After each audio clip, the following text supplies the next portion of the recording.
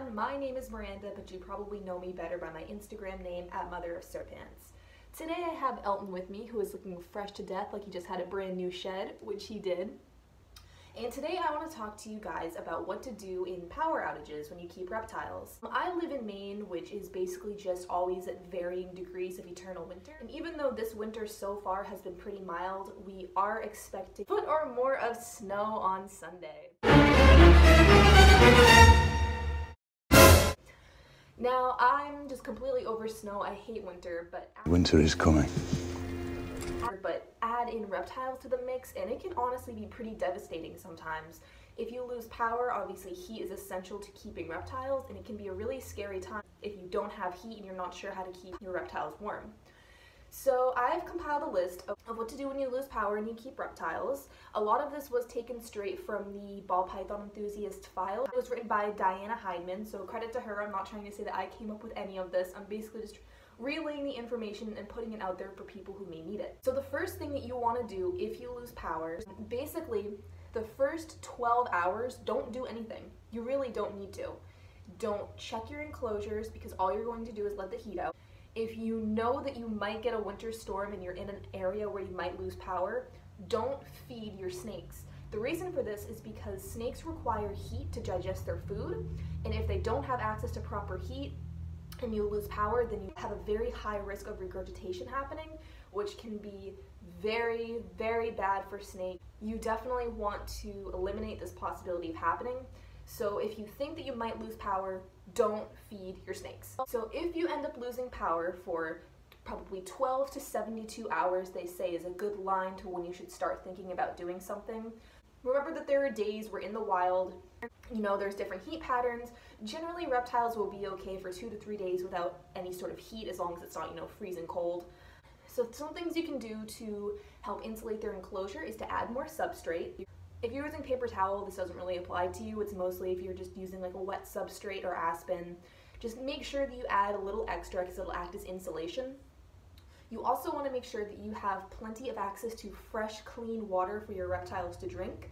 You just want to make sure that they always have access to fresh, clean water, and in a power outage, that's no exception. Also, cover your enclosures with a nice thick blanket. This will help trap the heat inside their enclosures. It's also a good idea where if you're able to move your tubs or your racks or your PVC enclosures into a small enclosed space, such as a closet, because this helps trap the heat inside, whereas in a big open room, like a living room or something, you're going to be losing a lot of heat. It's just a lot of area to heat up. If you have a confined space, it's so much easier to keep heat in there. Again, this isn't like something that you have to do if you have a big rack or just something that's really cumbersome to move. Don't worry, it's not essential that you do this, it's just a tip. Also, if you can, make sure, if you have an idea that you might be getting a big storm, it's a good idea to maybe a day or two before raise the temperatures in your enclosure just by a few degrees so that if you do lose power, your reptiles just have a little bit extra heat. Now, here are some things that you should never do if you lose power. A lot of people will suggest that you use hand warmers, warm water bottles, or put your enclosure right next to a fireplace. Here's why you should never do any of those things.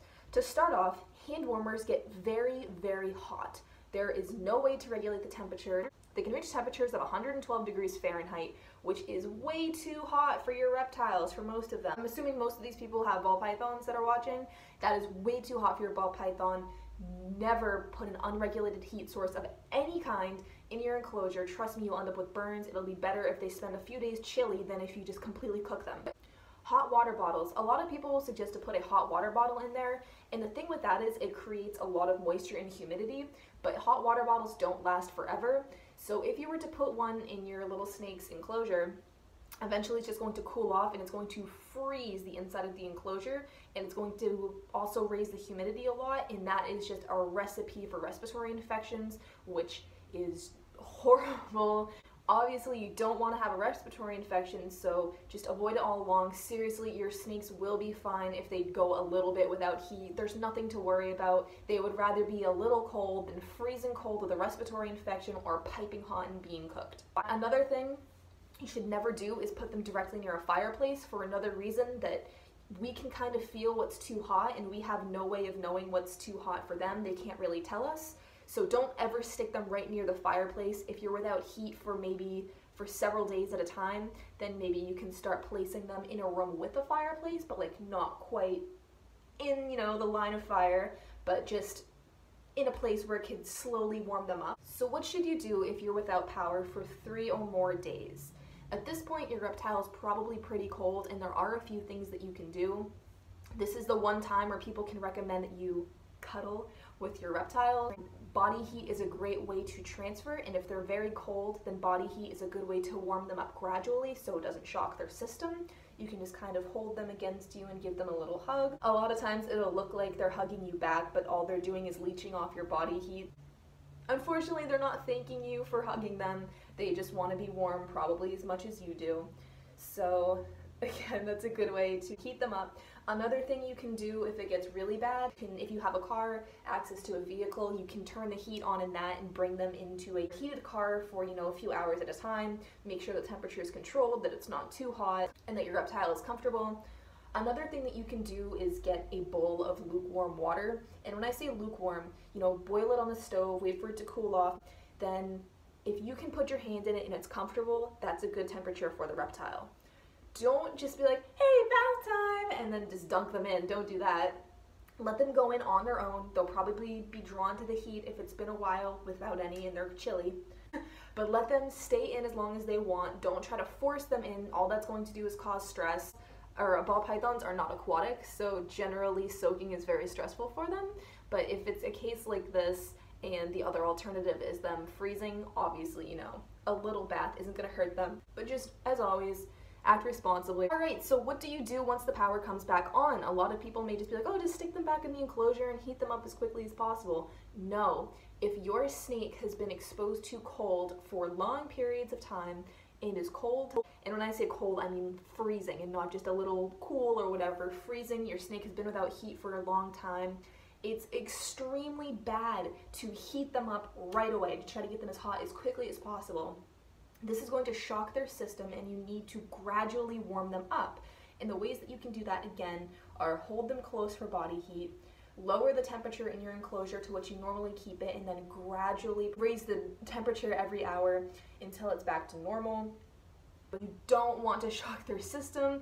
Sometimes they can be very sensitive with things like this, and all it's going to do is cause unnecessary stress. It can harm your snake, and you don't want that to happen, obviously, I hope. With that being said, if your snake is still cold, you should probably wait 3 to 4 days with normal temperatures and make sure that everything is back to where it should be before you try to feed. Your snake will thank you if it misses, you know, a week or 2 of feeding instead of you thinking that you should feed it and then it regurgitates. Your snake will be fine if it misses a couple feedings due to a power outage. It might not be fine if it regurgitates. Something else that's really important to do after you lose power for a long time is to be on the lookout for the signs of a respiratory infection. I do want to make another video all about common health issues with snakes, but just know that if you hear whistling, a crackling, or your snake is yawning a lot, more than usual, and bubbles are blowing out of its mouth and its nose, that is a sign of a respiratory infection. Home remedies for respiratory infections don't work. Repeat after me, they don't work. Take your snake to a vet, have it checked out, and get the proper antibiotics. Do not think you can handle something like this on their own. That is how reptiles die. I'm so serious with this. Please take your snake to a vet if you have any signs of a respiratory infection. So I hope this video may be helpful to those who live in a state that it's cold, it's gonna snow. Everyone, please be safe if you're being affected by it. I will be, of course, answering anyone's questions. Your question still was not answered in the video or something happens. If you want to DM me on Instagram or something, I'll be more than happy to walk you through it and try to talk. I would love to just, support people who are going through the same thing. As always, stay safe out there. If things get bad enough that people have to, for some reason, stay at a hotel, don't leave your snakes behind. They are pets. They deserve the same care and, responsibility for your other pets. Just because it's a little scaly thing doesn't mean that you should leave it behind. Just always, always take care of your pet. I hope that it blows over. Of course, at this point, the forecast has just been increasing and increasing, and it went from 5 to 8 inches to 8 to 12, and now they're just like, yeah, you're gonna get a foot plus of snow. I know this is hard for you, but winter is coming. We know what's coming with it. We can't face it alone. So, take care, guys. If I don't freeze to death, I'll see you in the next video. Make sure to like and subscribe if you like this, share this video with your friends. I hope it helped. If you have any more tips, leave them in the comments for other people. Until next time, adios.